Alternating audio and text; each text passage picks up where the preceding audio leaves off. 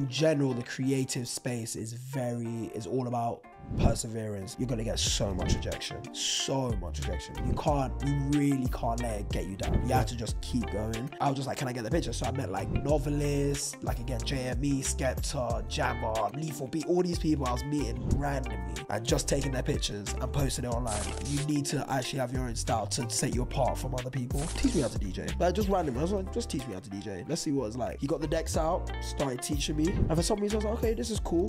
Next day, I went to the studio again, carried on practicing, and then from there I just kept practicing. Just straight paid. Okay. People were like, hey, we have this party, can you DJ? Cool. I have this event, you want to DJ? Cool. I don't know why instantly it just became a thing. I've had a couple money relapse for sure. That's when they're like, yo, can you play that song again or play this song, and they'll give you like a no. I'll be like, cool. Hey! That's when I'll take a request. That's the only time. If you're making a request, you better come with peace. Yeah. That's what I'm saying.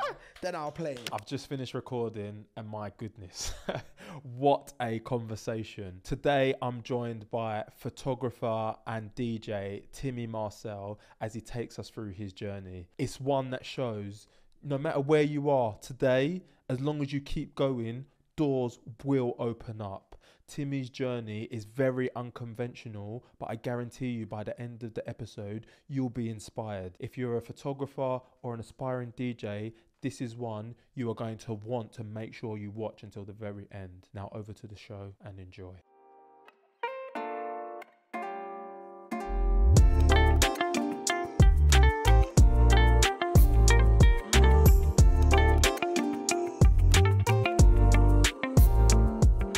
Hi guys, welcome to another episode of What My Best Friend Does, where we talk to best friends in the hope of inspiring you to take immediate action. Today guys, I'm joined by my best friend, the DJ and photographer, Timi Marcel. Timi, how you doing, bro? Hey, blessed to be here. Thank you, bro. Come on, Long bro. time coming. Blessed to have you on the show, bro. Blessed to have you on the show. We like to start with a little icebreaker. Okay. What did you want to do growing up, my bro? Ooh, bro, what didn't I want to do? That's the real question. Like, bro, I wanted to be... Everyone has football dreams. I wanted to be a footballer at one point. I wanted to be a basketballer at one point, but God didn't bless me with height. I remember when I was really, really young, for some reason, I wanted to be a police officer. Hey. I don't know why. I think it was before it was like controversial. Yeah. But I don't know why. I really wanted, like, I remember like my mum buying me like a policeman's hat. And like for non-school uniform day, we had to dress up as like a character. For some reason, I wanted to go as policeman. I have no idea why. You watch too much Beverly Hills Cop. Maybe. What's that old show in The Bill? Yeah. That one. I used to watch The Bill with my mom. Maybe. I don't know why, but police officer thought. But I had so many dreams. Okay.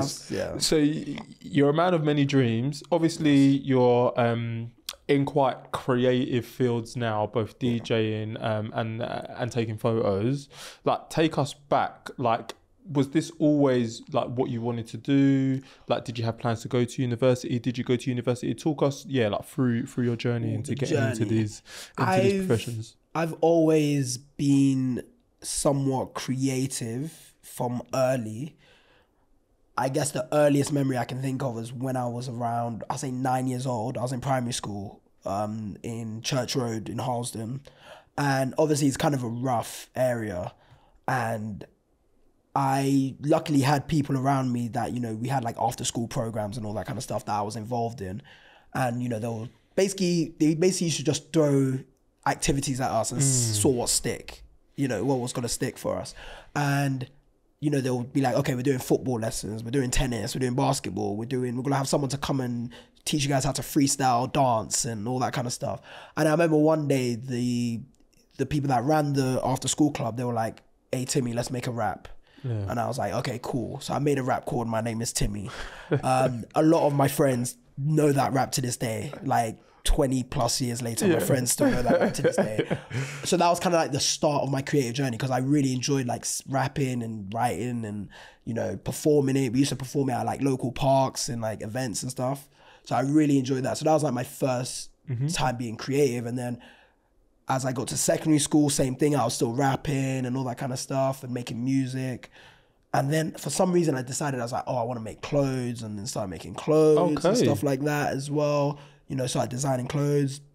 And then also I was doing art in school as well, painting and you know, do it. I did photography in school as well. I was the worst student by far, which is crazy, but I was the worst student. But then, yeah, so there was just so many different creative avenues that I really enjoyed. There wasn't anything that I was like, this is what I want to do. It was just being creative was my outlet, basically. I love that. And yeah, like through secondary school, like at that point, do you understand like what it is you want to do as a career? No. I actually did not. You know what's crazy? I always tell people, like, I think it's so mad to ask an 18-year-old what they want to do for a living. I think it's crazy because they probably got to listen to like a podcast, innit? Well, to you know understand. what I mean? You know, honestly, it's so mad because I don't even think it's 18. I think it's even earlier you're kind of asking kids what they want to do, because at 18, you're kind of like, okay, I need to do a degree that's going to fit what I want to do in life. But then to do that degree, you need to get the right A levels. So you kind of need to be thinking from A levels what you want to do. But then also you kind of need the right GCSEs to fit those A levels.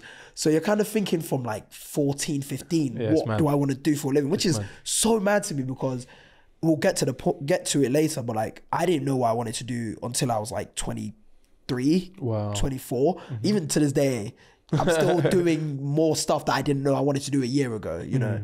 So yeah, I didn't know what I wanted to do at 18. So that's why I just said, let me go to university and just like, you know, enjoy bide my time for a few years before I have to make any big decisions. So I did accounting in University of Northampton. Don't know why. I mean, I was pretty good at maths. As I was creative, I actually was quite good at maths. I wasn't the best. Cooking the books, you knew how to get creative. Bro, I had to get creative in the books. You know what I mean? But no, I had to just pick something, and I was like, okay, I'm good at maths. My mum's an accountant as well.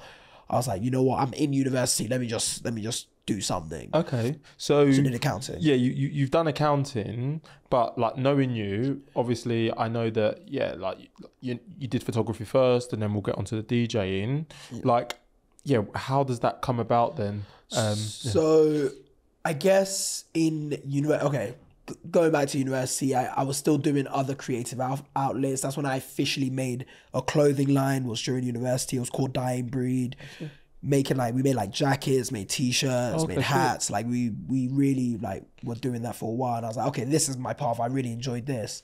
And then as I was doing it, I was also kind of, for some reason, I decided to like buy a disposable camera, because I was like, you know what, I want to start taking pictures. So I remember getting one of my best friends, Cash. To this day, like me and him like DJ together, everything. I remember getting him to wear one of the Dying Breed t-shirts, and I just started taking pictures of him. Funny enough, the first picture I ever took and posted was a picture of him wearing a Dying Breed t-shirt, and then me and him went on a podcast. So that was literally the first picture I ever took. I can even find it for you. Yeah. And from there, I just started buying more disposable cameras and just taking pictures of just random things, going out clubbing with my friends, going to parties, whatever.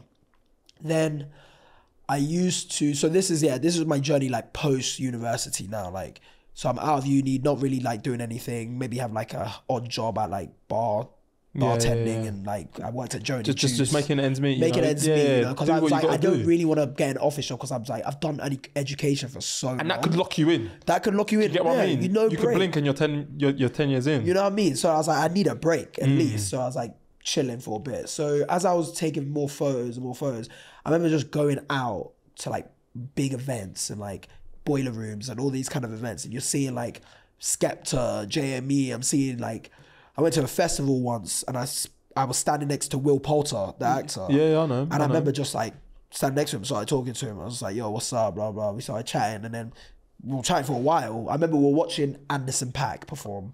And then I was like, oh, can I take your picture? And he was like, yeah, sure. Took his picture, posted it online. And that just kept happening with me, where I was meeting people. And I was just like, can I get the picture? So I met like novelists, like again, JME, Skepta, Jammer, like Lethal Beat, all these people I was meeting randomly and just taking their pictures and posting it online. So at this point, like obviously you're taking the picture, we'll get onto like how you're even meeting all these people, because the name dropping is mad. Crazy. But like you're taking the pictures, you're posting it on socials, and at this point, it doesn't sound like it's monetized. No. So you're kind of like, I think as I've like talked to people, you're building out your portfolio. Well, unintentionally, I'm building out my portfolio, but like I was purely just doing it for fun. Okay. Like it was literally just me going out and seeing these people. I'm already out having fun. And just the bonus of seeing them, I was like, okay, this is cool. Let me take a picture of you and just post it online. And are all of these photos with a disposable camera All disposable. All disposable? All okay, disposable. so if you lose it, it's not that deep. Like, because I'm trying to think, like, to people who are listening, like, how can I get started in photography? Like, what's the startup capital? Like, how much does a disposable camera cost you? So, I mean, I'll say in two parts. One, I already had a disposable because I couldn't afford a camera. Okay. So I was like, disposables are like, well, back then they were like less than £10. Okay. I'm pretty sure the price has gone up now. And to develop it was, again, less than £10. So at a time I was spending £20 roughly, let's say. So that's why I was doing it.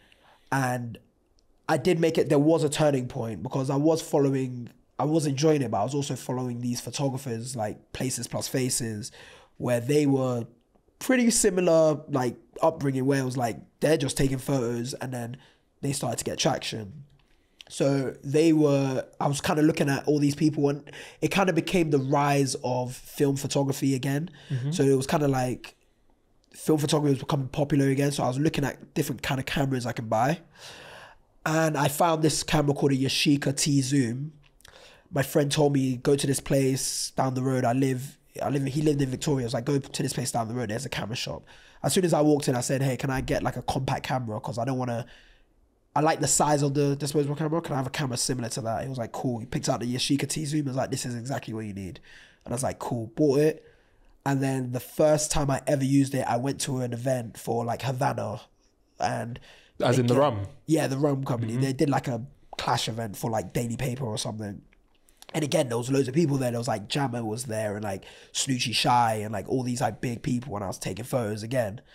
And that's when I started, that's the first time I was using a proper camera to document. And that's when it started to like kind of get a little bit more traction. And like, you could tell the difference in the photos. Like, okay. So the disposable, like... Disposable will do the job. It got disposed. Definitely got disposed. And then you used the Yashica. So a couple of questions I had off the back of that. You mentioned the fact that, film photography was starting to regain popularity.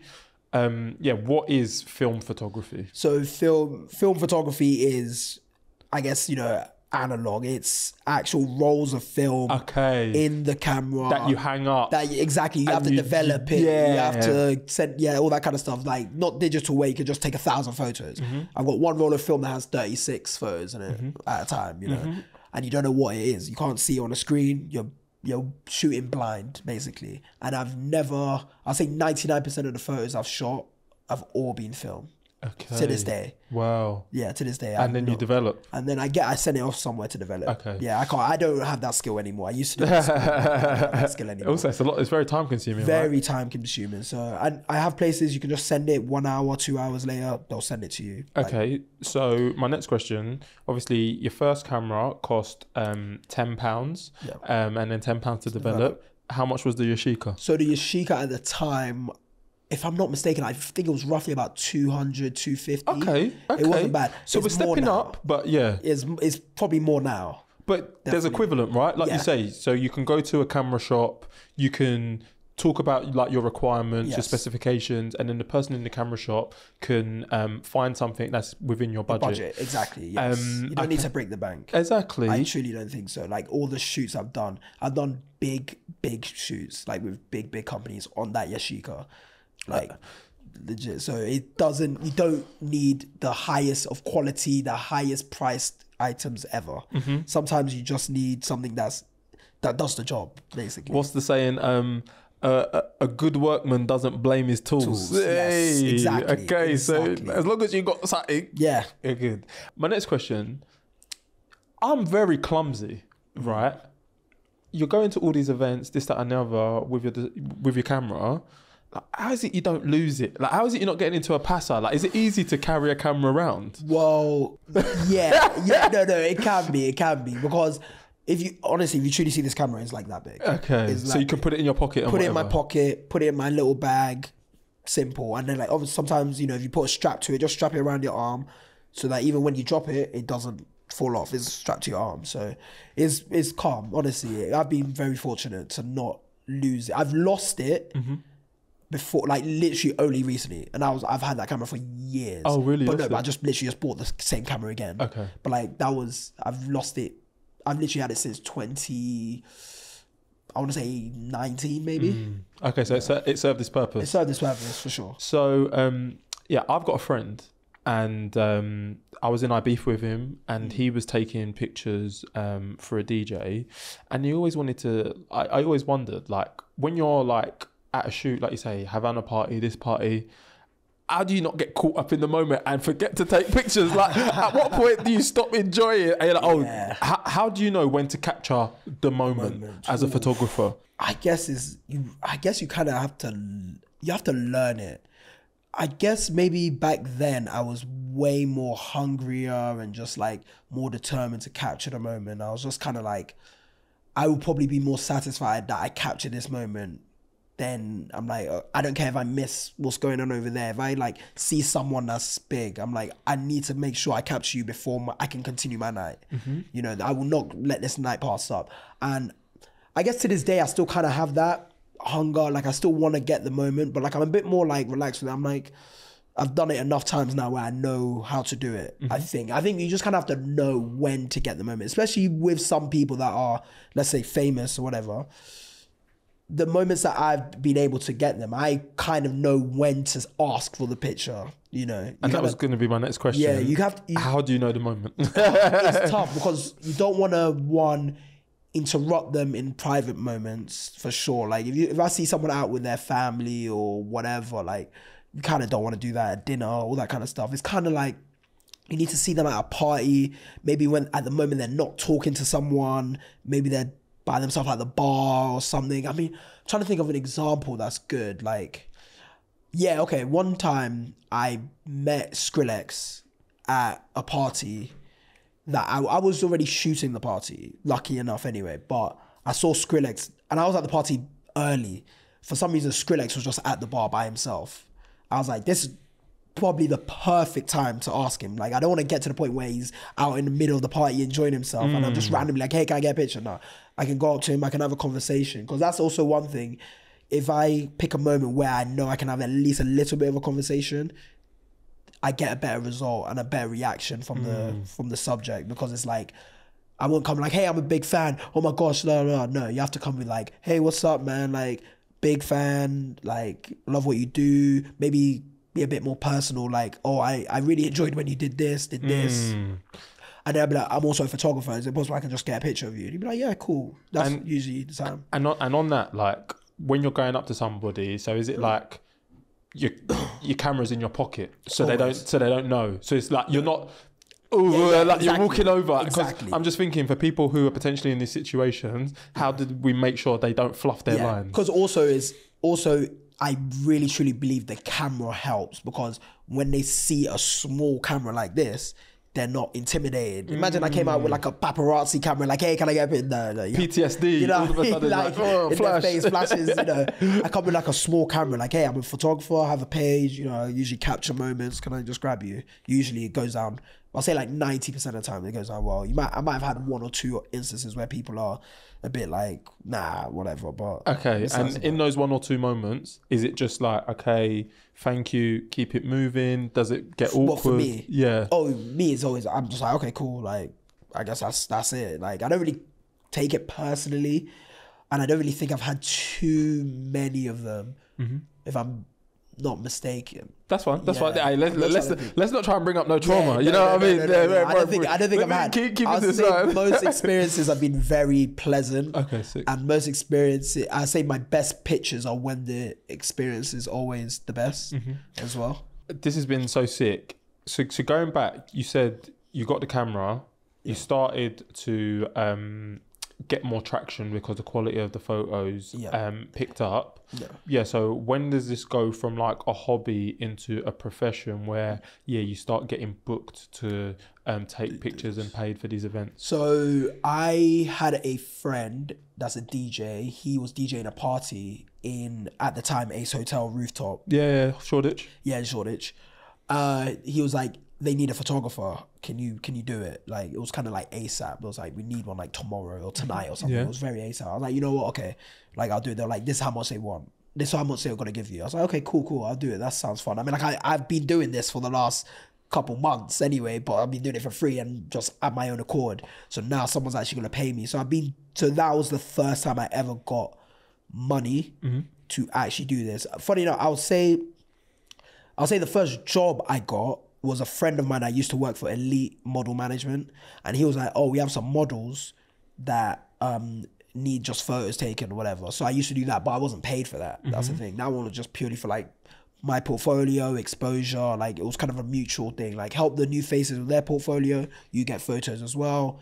I was like, cool. But then the party that I needed to, that's when I was like, the first gave me money to do it. And I was like, cool, that's sick.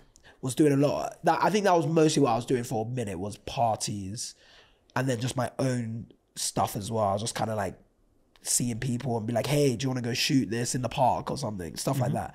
But that was the first time I actually made money from it. I did a few parties for them as well. So that's too sick. And then in terms of like building out your portfolio to getting that first gig, how long does it take? How much of a portfolio do you need, you think, before people started to take you seriously? Ooh. How long did it take?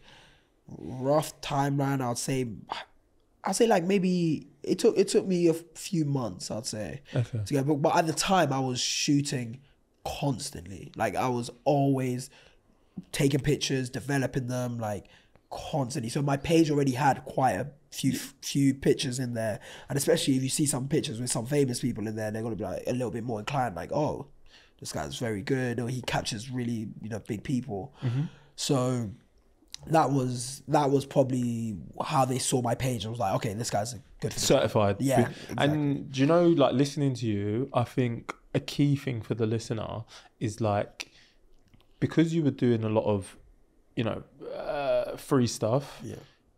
You getting your opportunity, it was kind of, they say luck is like hard work meets opportunity. Yeah. You were working hard. Yeah. You were going to these events. You were taking the photos. And then when you got the call up, I was ready. You were ready. Yeah, and 100. Yeah. And then also, going back to what you said, like, people should really not be afraid to take free work. Free work can get you through the door. Like, literally, like, my mum sometimes, when it comes to photography or DJing, I'd be like, I'm doing this for free. She'd be like, why? I'm like, you don't understand. Like, sometimes you need to just have your foot in the door so they know your name. So that you can prove that you can do it first. And then from there, you can start getting paid gigs. Yeah. You never know what doing that favor for that person can get you next. Yeah. I've had people, in photography and DJing being like, oh, sorry, this one is for free. But then the next time they call me, they're like, hey, we actually have a budget now. Yeah. So it's all about building those relationships. You have to build a relationship. It's always about relationships. I've been lucky to have a lot of relationships built purely because of free work I've done. Okay, so to the listener who is thinking about getting into photography, or they're in photography and they're looking to level up, like what would your key piece of advice be, like an immediate takeaway for them? I think the key advice is always keep shooting. That is the advice. When I first started, I was shooting like a madman. Like, I was constantly just not even like, even if I'm like, oh, I don't want to like go to random parties or whatever. I was even just like to my friends, like I said to my friends, hey, let's go to Hampstead Park. Let's just do a shoot. Like, I just want to, get some more photos in my portfolio, stuff like that. And just keep going from there. Because even like, maybe you take a photo of one of your friends and they post it on their Instagram. Maybe someone else that they follow sees that and be like, oh, who shot that? Can I get them to shoot this? Well, right. Like, it always works out. So I'm always like, keep shooting, just keep developing your portfolio, keep developing your style as well. Because I was lucky to kind of have my own style quite early, but you need to actually have your own style to set you apart from other people. So that is how you should really go about starting photography. And in terms of like that style that you've just mentioned there, because that was going to be one of my follow-up questions, how do you go about cultivating your own style? You said that you had yours from early. Yeah. How did you know, oh yeah, like this is me? I don't know. I think it's all trial and error. Okay. It's trial and error. You just have to kind of see what sticks and what people like, maybe. That's one way, or just what you feel comfortable doing. I feel like just from the jump, I was just comfortable just being like close to people, like taking portraits of people, being close. Kind of have this style where I kind of come from like a lower angle to kind of have the subject towering over me, kind of to make them look more powerful. Like, I don't know what it is. I just kind of developed that naturally. So I was just lucky, but you do kind of have to keep going and keep trying new things. And like, even when you're shooting, you might realize, okay, this camera isn't for me. I need another one, or this lens isn't for me, or this type of film isn't for me. You have to keep trying new things. Luckily, I got to the point where I knew exactly what kind of film I like, what camera I like, what angles I like to shoot at, what kind of lighting I like, all that kind of stuff. It's really all trial and error. I love it. Basically. And then in terms of like the posting, right? Because you mentioned the fact that, I was posting and then I had the portfolio. Like, how regularly were you posting? Is it every day? Is it once a week? Is it just as you saw fit, as the inspiration came? I think it was as I saw fit, but I would say on average, it must have been 1 or 2 times a day. Okay. Maybe, no, sorry, not a day. Sorry, 1 or 2 times a week. Okay. I'd say, yeah. Okay. I'll say roughly around there. Now it's a bit less, but back then it was very, very... Man's established now. Yeah, established. So I'm just like going back to, transporting aspiring photographers. You've got your first paid gig. Yeah. How do we leverage that first bit of paid work into a profession, right? Because when you're freelance, if people don't call, you don't get paid. Exactly. So how is it you go about sourcing more work to sustain yourself? So you know what? I always say my journey was very unique. I always tell people, like, following my journey it's going to be very difficult. I've been very fortunate. So I'll say I was shooting on the side because I actually did have a 9-to-5 job at that point. In roughly around 2019, I would say, had a 9-to-5 job. Wasn't for me, but obviously, I have to eat now. Like, I have to make money. And as I was doing, just kept doing it for a few months. I went to an event for Notes one time. Like, my friend's cousin, like, does his PR or something, and she invited us. She had another friend there at that party. And for some reason, we all talking, we all like hanging out. And the guy was like, so, as you know, one of my best friends is Maro Toje, who's a big rugby player. So they knew I knew Maro Toje because went to school. Me and my friend went to school with him, and it was just like, oh, you know Maro? He's like, I work for the Times newspaper. He was like, I would love to like do something with you guys, like, an article. You can shoot it, blah blah blah. I was like, cool, that'll be cool.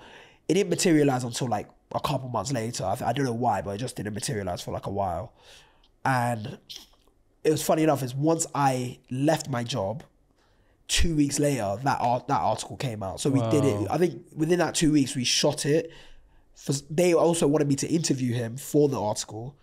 And then, so that was like my first big like job that I've ever done, was the Times article of one of my best friends. So I was lucky to have him to help me leverage like a big job. And then coincidentally, COVID happened, everything shut down. So I'm just, chilling for another few months, right? Chilling for another few months. Then we get to another point. So now I'm like, okay, photography is kind of what I want to do. I really enjoy this. Like, I really want to make a career out of this. I definitely don't want to go back to my office job. This is what I want to do. So I think I was still, again, maybe just shooting here and there. I had a friend that wanted to make an album, like, so I shot his album cover and like just little stuff. Then Maro's team, Saracens, contacted me. I guess obviously Maro must have said my name. They were like, oh, we have a new kit launch. We have a new kit we want to launch. Do you want to shoot the kit launch? And I was like, of course. So that's an amazing opportunity. So went to somewhere near Tower Bridge, shot it like on a rooftop. It was amazing, like beautiful shoot. I love that. Yeah. So I did that. Then from there, I think as people are kind of seeing more of a relationship between me and Maro. Like, a lot of stuff that he was doing, I was shooting now. So, and he's obviously, like, for people who don't know, he's obviously becoming very successful. Yes. So he like becomes like European Player of the Year. Yeah. He wins all of these trophies. Yeah. So it's like not only is he a friend, but he's a friend who is like very on a successful crazy trajectory. Especially this is post World Cup 2019, where England like went to the finals and stuff. So like it's and they lost to South Africa, was it? lost to South Africa. Unlucky, We all went to Japan for that as well. That was actually kind of fun. But post that as well. So like he's literally just rising and rising and rising. So luckily he's getting more opportunities, and luckily COVID is kind of still in the air. So there's a lot of shoots that are happening, but the companies can't get their photographers to come to him. Okay. So he's like, my friend lives 20 minutes down the road. He can shoot it. So we had like L'Equipe from L'Equipe magazine in France. They were like, we wanted to shoot Maro for the cover. And Maro's like, my friend will shoot it. And then we had Financial Times. And then I think that's when it first started. That's when it was like, okay, now this is real income coming in now. Like, these are high paying jobs from big companies now. So that's really what kind of got the trajectory from my trajectory now to go. Okay. To go higher. You know, coming back to what I was saying earlier, obviously there's an element of luck there because you can't envisage COVID, having a super successful friend, but you don't get recommended if you don't put in the hard yards. Exactly. So I think to the listener, because even like, I feel the same with this podcast, like the guests who I have lined up, when I started the podcast over a year ago, I never envisaged that I would have these guests on. I never envisaged I would have you on. But as you put in the work, the pathway reveals itself to you. Definitely. So I think where I'm trying to go with this to the listener is you might not always know what it is you want to do. You might not always know where you're going to end up, but put in the hard work and the rest will take care of itself. 100%, yes, because like it would be bad on, you know, Maro's name if he starts recommending me and I'm not good. You know, so clearly he's like, I won't recommend Timi unless I know he can do the job. You know, so luckily I could do the job. And then you still got to do it. You still got to deliver. Still got to deliver. Because you don't get called back. Exactly. So you get the one and done. That's what I'm saying. Thank God we've had some callbacks, because I would say a story is that I did a shoot for Maro and another player, a Scottish player. What's his name again? Is it Hamish Watson? I think it's Hamish Watson. I don't know. I can't remember. Okay. So I did a shoot. We team Maro. We don't know anyone else. So I did a shoot for Maro, and he was just going on Lions tour for Vodafone. Did that, shot that, you know, did some video for that as well. First time I've ever done video. Like, they were like, can you do video? I was like, yes, I'll figure it out later. So did video as well. Came out really good. Like, it was such a good shoot, everything. Maybe, I don't even know what the timeline is. Maybe a couple months later, they were like, hey, Vodafone called me again. They were like, hey, we've got this shoot for Emma Raducanu. Do you want to do that? And I was like, of course. So they wouldn't have, if I didn't do a good job on that first shoot, they wouldn't have called me for the next shoot. And that's got nothing to do with Maro. You know, that's just all to do with you. Exactly. So like, it really does, you really do have to deliver. Like, yes, you have to be prepared and you have to deliver. And then you'll get called back again. I love it. So thankfully, like I said, from that, you know, Maro just plugging my name into many shoes, I was able to, like, you know, you took the opportunity, build my portfolio. So then now when other companies hear about me through the other companies, because, you know, most of these companies use like agencies and stuff. So maybe they might be like, oh, we need a photographer. It's like, oh, we have this photographer that we use on this shoot. Let's use him for this shoot now. Yeah. And so then, stuff like that, so just before we get into some of the other stuff you do, to somebody who's listening to this and they're like, well, I ain't got a Maro. Like, it's peak. Maybe there isn't, like, maybe I ain't got a chance, you know? Like, how, if you didn't have that opportunity, do you think you would have got your foot in the door? You know what? Okay. Like I said, my journey is very, very unique. Like, having a best friend that's like very successful helped a lot. But also there's a lot of shoots that I did where I was reaching out to companies as well. Like, I promise you, I was relentless. I was emailing, I was DMing, I was finding whoever was in charge of that company, whoever the decision maker of that company is, I had to contact them and make sure I did that. So even, I'll say there's a different path I went on. So there's many different like projects and stuff I've done. I'll say there's one path more in the football space that I created on my own. So like, I was telling you, you know, before we started the podcast, I am a big, avid like football fan, and I love collecting like retro jerseys. I did a shoot for classic football shirts, and they basically they're a retailer that sells old shirts. You know, people will find maybe old jerseys, they'll buy them off them, all that kind of stuff. But they're a really big company now. But back then, I think they were just like up and coming still. And I was like, okay, cool. I was like, I have this idea. I really want to shoot. So I also have this theory where I'm like, if you want to shoot for someone, if you have a goal, create that concept just so you can prove. So I always wanted to shoot for Nike. Nike is like my end all be all. So I was like, I want to shoot for Nike. So I'm going to get a bunch of Nike kits and shoot someone in them just so I can show you what I can do. Yeah. So I contacted Classic Football Shirts. I was like, hey, I want to do a photo shoot. Can I borrow some football kits? They're like, yeah, of course. Went to the store, picked out a couple kits.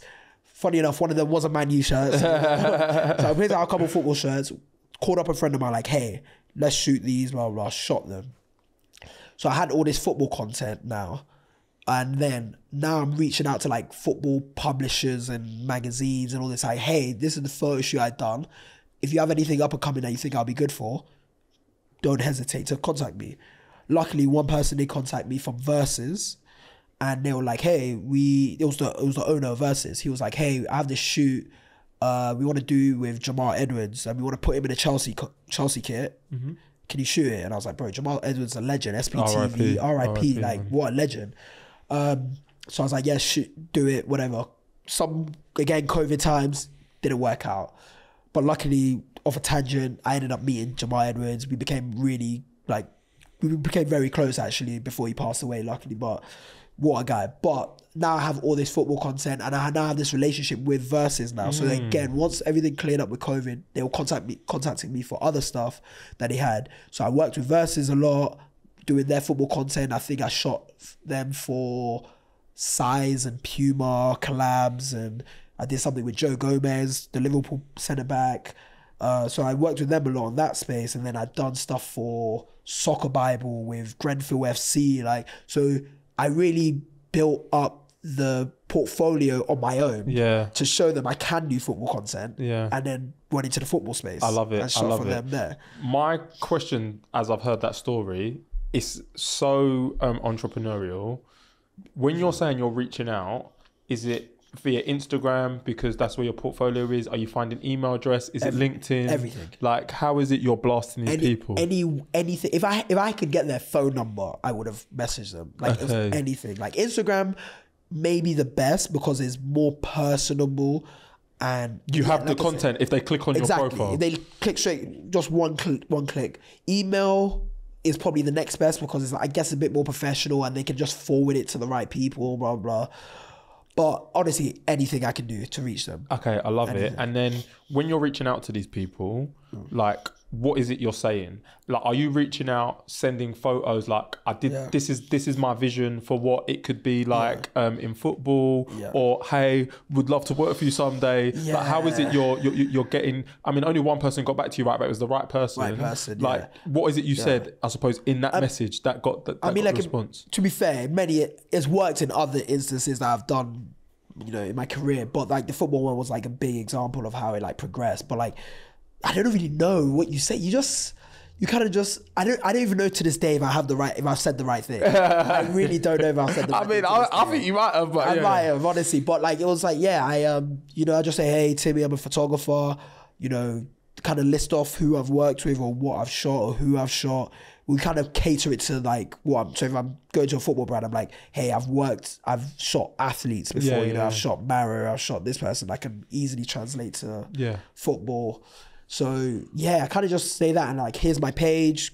If you like what you see, let me know, bro, stuff like that, you know. Okay. I don't really know. To this day, I really don't know if it's the right thing because I've heard some people be like, I don't like long emails. I just want something short and snappy. But then also sometimes you need to kind of put the right things in the email. It really does depend on who the person is. So I agree with that. But I think the way you overcome that is with volume. Right, so if you blast off, like people, you know, when I was trying to get people for this podcast, you reach out to 100 people, maybe 10 people respond, maybe you record with 3 people, and rinse repeat, reach out to 100 people. Oh, like I even, you know, shout out to one of my boys at work. He actually like used some platform to scrape LinkedIn for all of these people that I wanted to like, reach out to. Love that. I didn't even reach out to all of them. There were so many, but it's like you have to put in the volume 100%, because a lot of people are going to ignore you. And to your point, a lot of people are going to say, I don't want messages or they get messages all the time.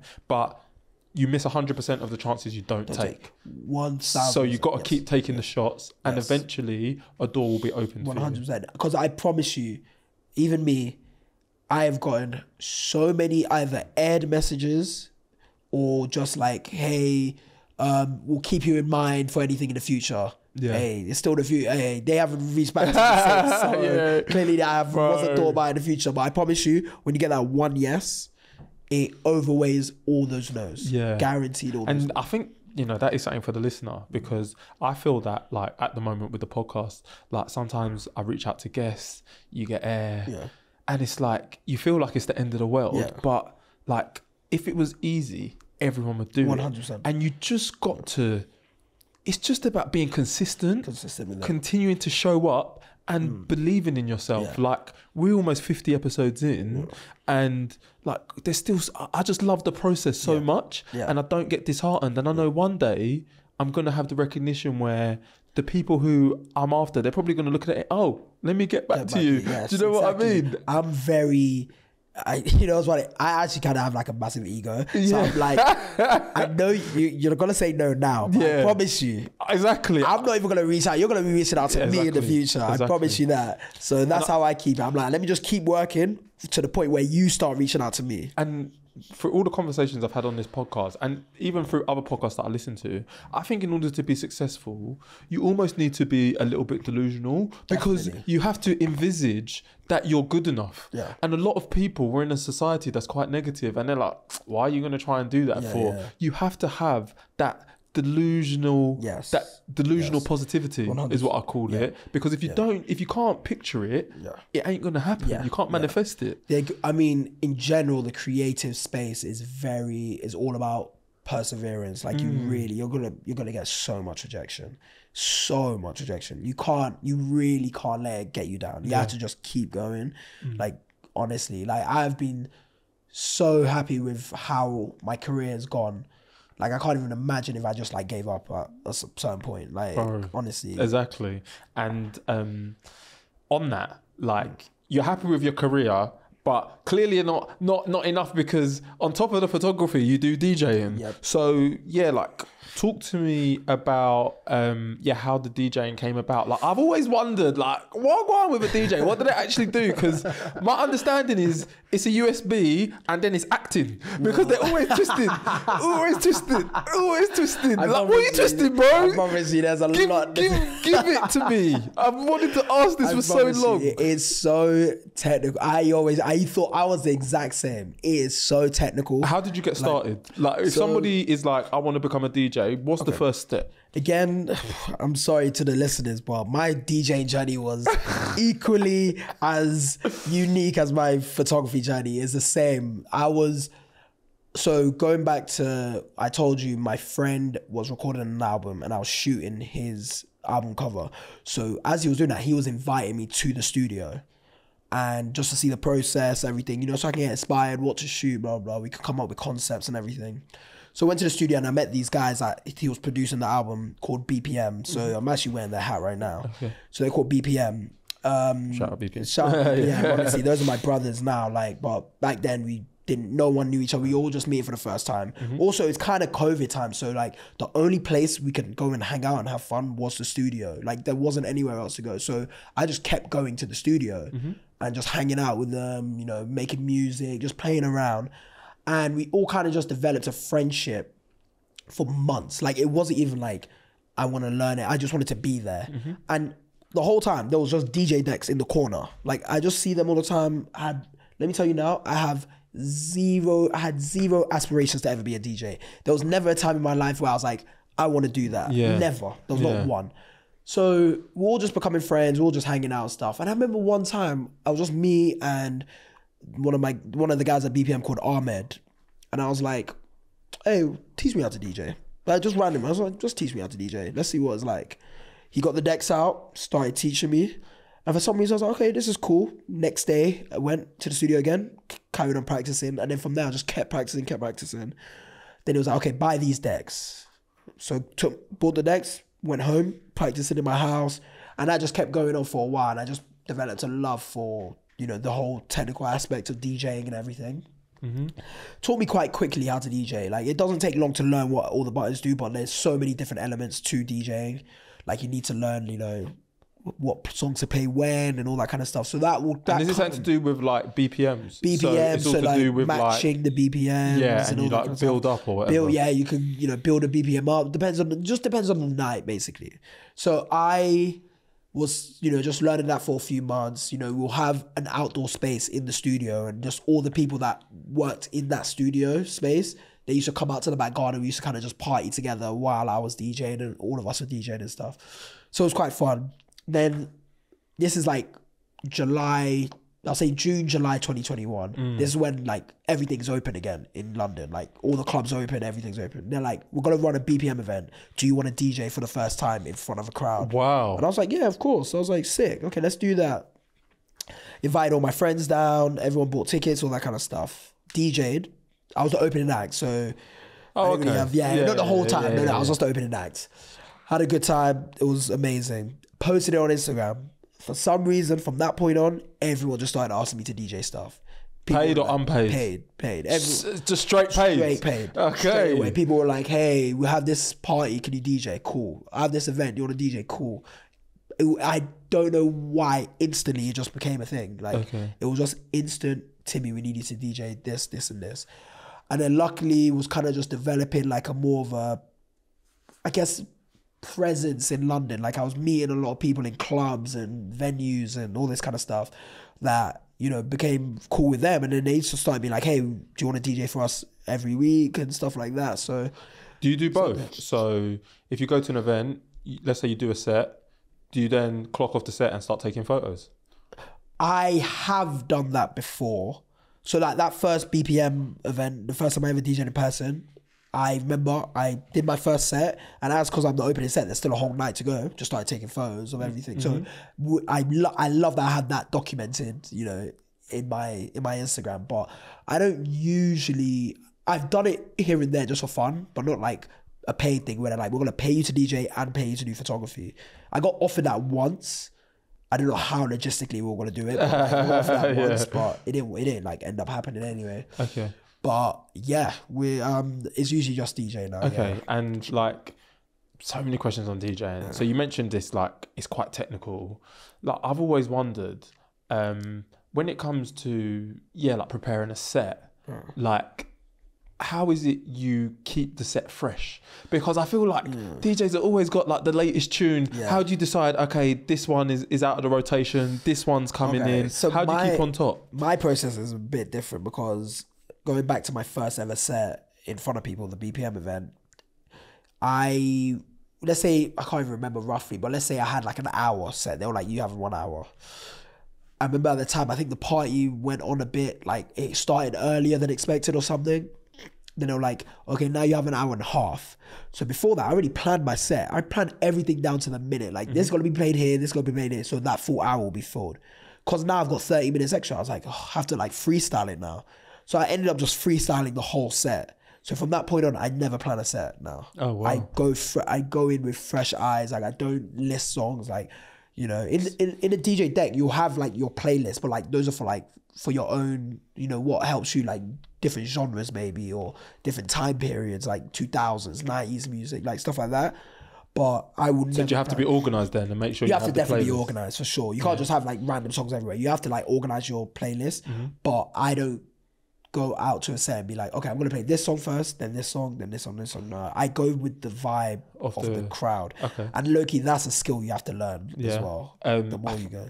This is too good, So where I want to go from that, so yeah, as I was saying, like, my assumption of DJing, and don't kill me DJs, like, people carry a USB everywhere, they plug in a USB, and then the songs kind of just play, and then they're doing some fugazi. I don't like. Talk to me about the fugazi, bro. What's squadded with the DJ decks? So the USB, let's say USB first. You've already plugged that into your laptop beforehand and like downloaded the latest sort. Like there'll be, I'll say maybe once a week I will sit down and maybe download new songs that I want that have come out that week, or just songs that I've forgotten about that I haven't downloaded yet. So then you have everything ready, put it in. So the DJ decks, okay, I don't want to get too technical, but like there's two sides to the decks. Yeah, right? because I see the two big spinny things that go. Yeah, What did they actually do, bro? What did this do? There's no discs. The discs are like, they're controlling the wavelengths or where you're literally listening to the track from. So as you're playing one song here, so one song's playing out in the open, I've got my headphones in, listening to the next song already. I'm listening to the next song while the first song's already been out. So now I'm trying to match the BPM. I'm trying to match the songs together so that the transition from one song to the other is smooth and not just me scratching it out and playing another song, or just like you can hear when there's a bad transition. Okay. So that's what I'm doing. I'm literally just seamlessly trying to transition that one song into the next song. Okay. And then boom, that's one song being played. That's the next song being played now. And then I'm doing the same again and repeating. And what about like when they say reload, rewind? Okay, so that's when the place is going too crazy now. Okay. Now that the place has gone too hard, you have to wheel it just to make sure everyone's like, oh. And how do you wheel it? Is there a button that says wheel it up? That's what. No. You spin okay, it. You actually spin it. Yeah, because this controls where you are in the track. So as I'm spinning it back, it's going all the way back to the beginning now. Okay. So it's like a rewind. Like imagine like a tape rewinding, basically. And then talk to me about requests, because there's always gal. Even me, I did it back in the day. Yeah. Said, go and request this song. Yeah, no, requests. How do you feel about requests? Requests are easily the worst part of the job. Okay. Easily the worst and do you part. air them? Do you listen? Talk to me about it. I'm nice. I'm at least nice where I can be like, okay, but I won't play it still. I'll tell you, okay. I'll be like, sure, but I won't play it. But then sometimes you get people badgering like, oh, you didn't play it. I'm like, yeah, it's coming. I still won't play it. But sometimes, rare occasions, you might get one person being like, oh, can I play this? I'm like, okay, that's actually a good request. I will play that. Okay. But the thing is about requests, first of all, just don't ask for requests. But if you really feel the urge to, make sure it fits within the genre that is already being played right now. Because you can't come to me now. I'm playing Burna Boy, and some girl comes to me like, play Taylor Swift. I'm not gonna play Taylor Swift right now. That makes no sense. Yeah. So if I say, hey, play Burna Boy. I'm playing a Burna Boy track. Let's say I'm playing Last. And then if you're like, hey, can you play Anybody? Yeah. I'm like, cool. That makes sense. But you can't just tell me to play something so obscure. And I'm not gonna play. That makes no sense. And if you do suggest a song that's obscure, you have to let me get to that point. I can't just go straight from point A to point B. I have to build the journey and get to that song. I love it. You know? And then is there ever a case where song's been played and then people request it? So you've already played a song in your set, and then maybe they weren't there. Oh yeah, sorry, I already played it. Okay, and then it's one song per set. You never. Yeah, I rarely repeat unless the set's been if it's a really long set where I know that when I played it early, those batch of people have left. Okay, then I might play it. Or if it's like a banger, because I feel like Kendrick, not like us. That gets spun. I DJ'd that last week. I swear I played that 4 times. 4 times in a row. It was that lit. Four times in a row. It was crazy. No. There's something different in that track. I don't know. They love it. Yeah, it's too much. Legitimately 4 times in a row I played it. It was crazy. All right, so I feel like I'm finally understanding like the allure of being a DJ. In terms of like what you can expect to earn as a DJ, right? Like obviously Ibiza, they earn lots of money. Yeah, those are the big ones. What's more lucrative, would you say? Taking photos and being on shoot, or DJing? And what's more frequent as well? Because we've got to think about sustainability, right? Like you've got 2 things to sustain yourself. Where do you say it's easier to get more work? See, said it perfectly, because it's all about what's more frequent. So I would say if we're just doing one-offs. Okay, it also really does depend. Let me start with DJing first. DJing, let's say at my level where, I'm not like I'm not like Calvin Harris or Diplo or whatever. I'm just like I'm a DJ that just DJs around clubs in London and some events, all this kind of stuff. So I've done, let's say, residencies in London for like clubs. You'll get like, usually sometimes the club will have a per hour rate. It can range from like, I guess base level is like £50 an hour. That's like the minimum if you're willing to take that. So let's say that, but it can vary. Like some places will offer like, oh, we pay 100 an hour, we pay 200, whatever. Okay, Like it really just does depend on where you go. And you get tips as well. Like are people spraying you with 10s and 20s? I've had a couple money wheel ups for sure. That's when they're like, yo, can you play that song again or play this song? And they'll give you like a no. I'll be like, cool. That's when I take a request. That's the only time. If you're making a request, you better come with peace. Yeah. That's what I'm saying. Then I'll play it. But, money wheel up, no, it's cool. Yeah. So I do that. I love it. I say that's how much roughly. But then also I've done like big events, you know. I've DJ'd for who have I DJ'd for? I've DJ'd for Campari, DJ'd for like, you know, like big companies, big brands. And brands. Big brands. So you do some events for them and stuff like that. And you know, their budgets are a little bit higher, you know, so you know, those could be in the hundreds to the thousands. It just really depends on what their rates are. But those jobs don't come every day. You know, sometimes they do, sometimes they don't. But you know, it depends. You know, do festivals as well. Like it'll be more, but it really does depend. But if you're doing like one-to-one basis, photography will obviously be more because you're working with big companies with big budgets that need to go out to different platforms like Insta, go on TV or Instagram or whatever platforms there. So they're obviously going to be paying the most. But I've had photography jobs I've paid ridiculous amounts of money for one job, and I'm like, okay, cool, I'll take this. Obviously, it just really varies. It really varies. Okay, I love it. I love it. Just going back to DJing. Like, what do you think is what's a common misconception about DJs? Like, people think, oh yeah, every DJ does this and that, but it's just not true. I mean, I guess in a sense, I mean, like, you kind of got the, like, I guess people just think DJs are like button pushers, you know? It's just simple, but I promise you it's technical. It's technical. Okay. Like, there's so many factors to think about. You really have to think about, okay, what songs, when to play certain songs or when not to play certain songs, and like, okay, it's this point of the night, I need people to be on a down. You know, it's getting towards the end. I don't want to be playing hype tunes where people are like still on a high when the club's ending. And you're like, I want more. No, you need to get people a bit down. You know, just getting them ready to leave. You know, stuff like that. I love it. There's so many technical aspects you need to think about when it comes to DJing. Has it impacted your ability to enjoy a night now? Because you're like, oh, the BPMs are wrong. It's kind of I've definitely been out before. I'm like, that it was a terrible transition from that DJ. Yeah. Like, but I still couldn't enjoy it now easy. But like, you hear things more now a little bit. But then that's also in a good thing as well. You can really appreciate when there's a good DJ playing now. Like, oh, that guy was very, very good, you know. I hear that. I love that. And to the listener again, like obviously we did it with photography. If somebody's listening to this, like, oh, okay, maybe I want to try my hand at DJing. Like, what should their immediate next step be if you want to learn to DJ, become a DJ? Immediate steps is to buy decks. That is the first step. And how much can like a cheap set cost you? So I'd say like, you don't really need anything more than it's called a Pioneer DDJ. Those are like, you can get them for like £200 to £300. Okay. And that's like the one you put in your bedroom, you know.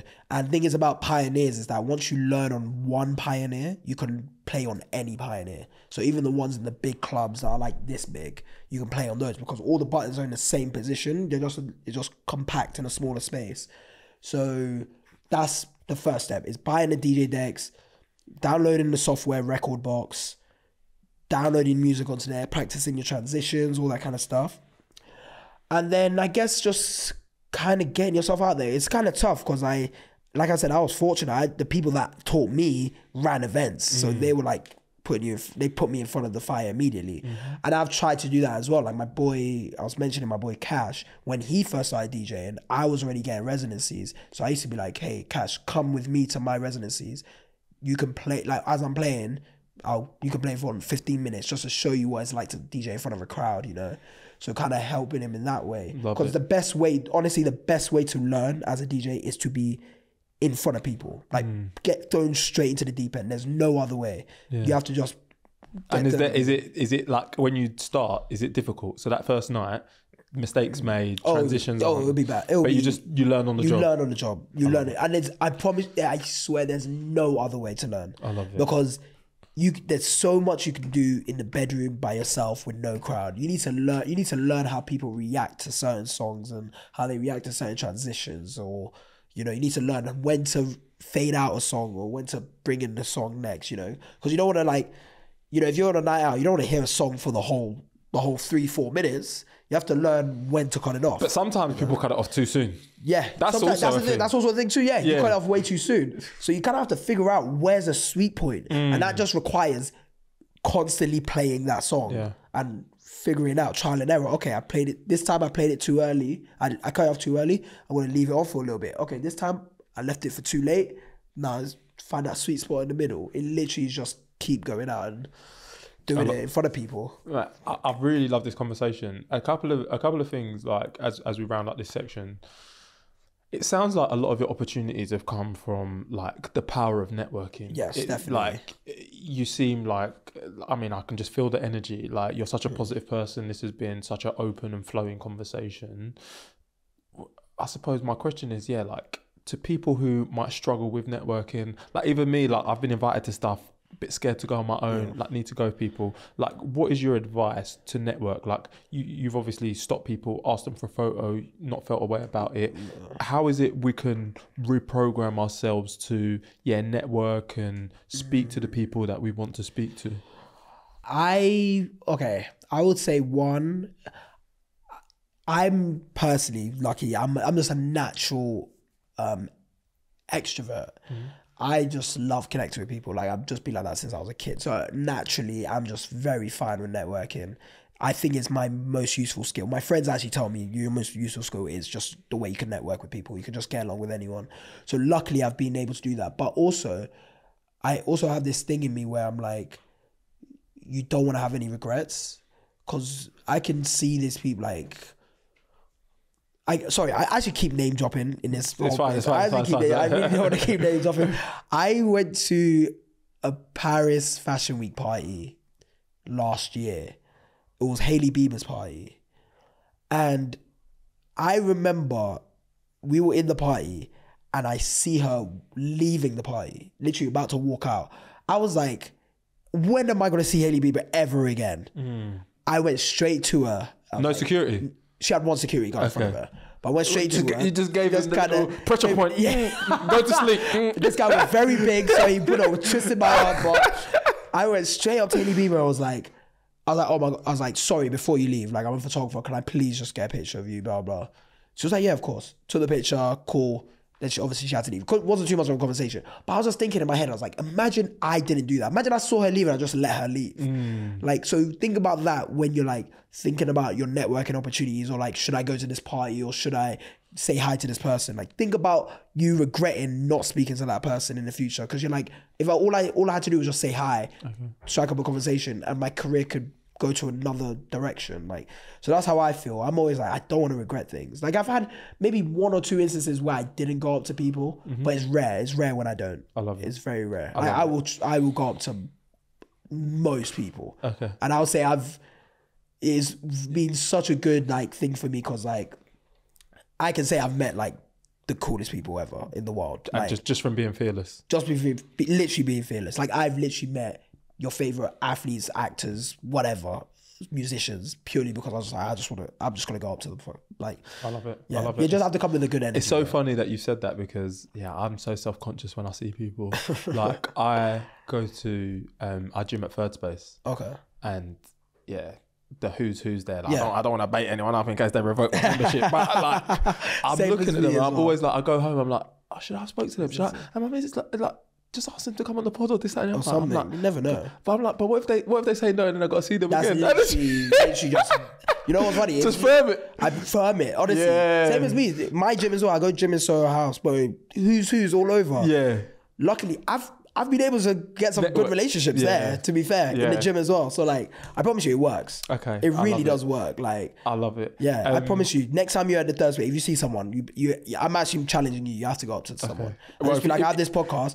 Literally, all you need is like, can I just get your email and I'll send you all the material or whatever. Watch this space, folks. Come on. Yeah, as we wrap up, like, Where do you see yourself in the next 5 and 10 years, Timmy? Manifest. We call this the manifest corner. Like, you're already obviously living like quite an aspirational life, but yeah, where do you want to go next with your photography and DJing? I always say, I get this question a lot. I've even got this question very recently, and I'm just kind of like, I'll give you a few goals in mind, but like, I'm always the kind of person like, I always like to take the opportunity as they come. I don't really want to like be like, this is what I want, but like, if an opportunity arises, I'm like, that's cool, I'm gonna take it, then I'll do it. But there also, obviously, I still have some goals. Like, I've been lucky to travel a lot DJing. Like, I've been countless places DJ. I've been DJing in Italy, Paris, south of France, like Turkey, America, like, I mean, so many different places. So like, that's also a thing. I want my DJing to literally take me all over the world. Like, I want it to take me to every single country if I could.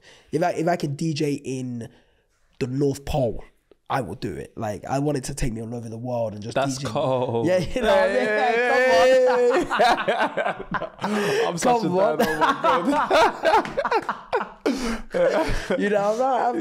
I want it to take me everywhere. Like, I want it to be like, I want to be DJing like Coachella and like just cool parties. Just invite me, bro. Yeah, bro. You're right. Get that invite. I want to be DJing for like the coolest brands and like the coolest artists. Like, I want to do all of it. Like, any opportunity that arises, I want to take it. If I'm interested in it, I want to do it. 100%. And same as photography as well. Like, I love shooting things I'm interested in. So like, I'm a football fan, so like the fact that I've got to shoot some footballers and like football brands, I want to carry on doing that. I want to shoot for Arsenal. I want to shoot for Nike. Like I said, that's a goal of mine. I want to shoot for magazine covers, Vogue, whatever. Whatever opportunity arises, I'm taking it. That's what I want. In the next 5-10 years, that's all I care about. I love it. And then like finally, like, so somebody's gotten to the end of this conversation and they're like, whoa, like energized like I am. Like, what is a lasting bit of like takeaway advice to the listener? Okay, I would say don't be down on yourself on where you think you are right now. Like, I always feel like no matter what, you are doing something. It doesn't matter what level you are actually doing it.